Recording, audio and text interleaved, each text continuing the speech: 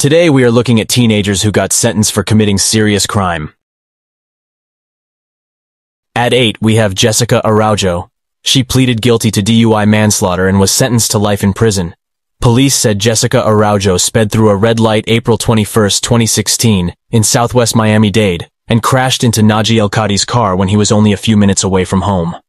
Araujo's blood alcohol level was nearly 3 times the legal limit. She suffered from the disease of addiction, and it progressed, and unfortunately, it led her to make a really bad decision. The victim was days away from his wedding ceremony when he was killed. Do you think Jessica Araujo should be forgiven? At 7, we have Dylan Shoemaker.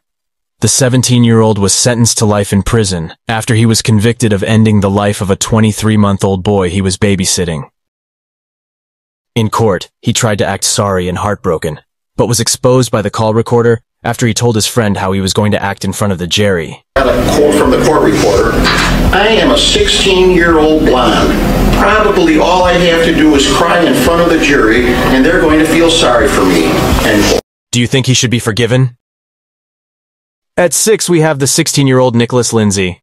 Nicholas Lindsay was sentenced to life in prison for the 2011 murder of St. Petersburg police officer David Crawford. On the 21st of February, he was arrested for committing a crime. While being drove to the station by the cop, he pulled out a gun and shot the police and fled the scene, but was later captured and sentenced to life in prison.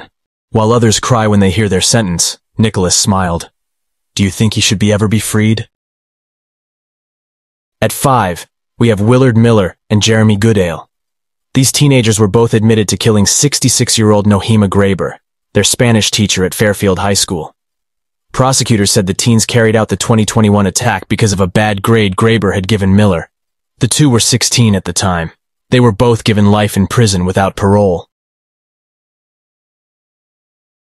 At 4, we have Eric M. Smith, born January 22, 1980, is an American murderer who, at the age of 13, tortured and murdered a 4-year-old child, Derek Joseph Roby. 4-year-old Derek Roby was walking alone to that same camp. Smith saw Roby and lured him into a nearby wooded area. There, Smith strangled him, dropped a large rock on his head, and raped him with a small stick. Smith took Kool-Aid from Roby's lunchbox and poured it into Roby's open wounds. Smith was convicted of second-degree murder in 1994 and sentenced to the maximum term then available for juvenile murderers, 9 years to life in prison. Smith was granted parole in October 2021. After 27 years in prison, he was officially released in February 2022. At 3, we have Jacob Matthew Morgan. He was 17 years old when he was convicted and sent to prison for a 2015 York County, South Carolina fire that killed his baby brother. Morgan was sentenced 9 months later to 15 years in prison for setting a fire that killed his 14-month-old stepbrother. He was released after spending nearly half of his sentence. At 2, we have Austin Myers and Timothy Mosley. They were both convicted of murdering 18-year-old Justin back in Ohio. These teenagers went to the victim house to rob him, but ended up murdering him by strangling him with a choke wire. Justin tried to fight back but was stabbed multiple times till he died. On the day of trial, Timothy testified against his friend Austin, but still pleaded guilty and was sentenced to life in prison. As for Austin, he begged the jury to spare his life and hoped to avoid a death sentence. But the jury didn't care at all and still sentenced him to death. At 1, we have TJ Lane.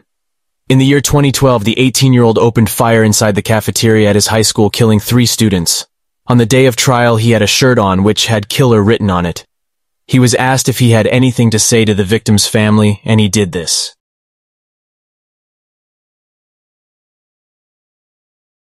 He was sentenced to life in prison with no parole.